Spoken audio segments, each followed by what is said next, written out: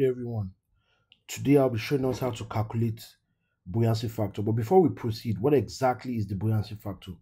So a quick definition is the buoyancy factor is a dimensionless number that quantifies how much the weight of an object is reduced when submerged in a fluid.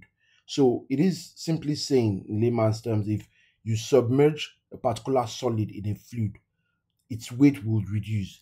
So say, for example, I draw a free body diagram here. What it is saying is that when you submerge a solid in a fluid, there will be the reduction of this weight because you have submerged it in a fluid, and it is caused by upthrust. Remember our Archimedes principle. So that's pretty much what buoyancy factor is. So it's a dimensionless number that quantifies how much that solid is reduced in the fluid. So say we take a quick example so that we understand. Say for example, we have the density of the material.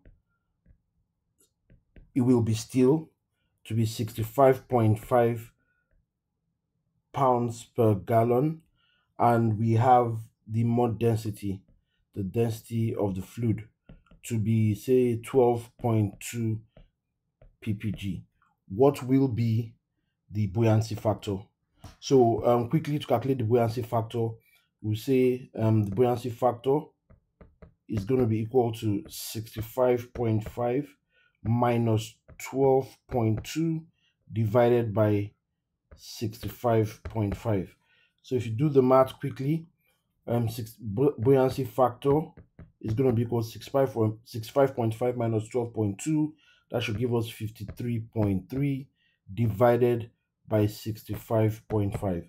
And when you divide that quickly, you will have 0. So your buoyancy factor will be equal to 0.8137. And recall, it's said to be a dimensionless number, so no units. So this is pretty much what the buoyancy factor is. So I'd like us to practice this quickly. What if you have the density of the fluid to be 10 pounds per gallon? What will be your buoyancy factor? Please run the numbers and let's see what you have. Thank you for watching the video. Bye for now.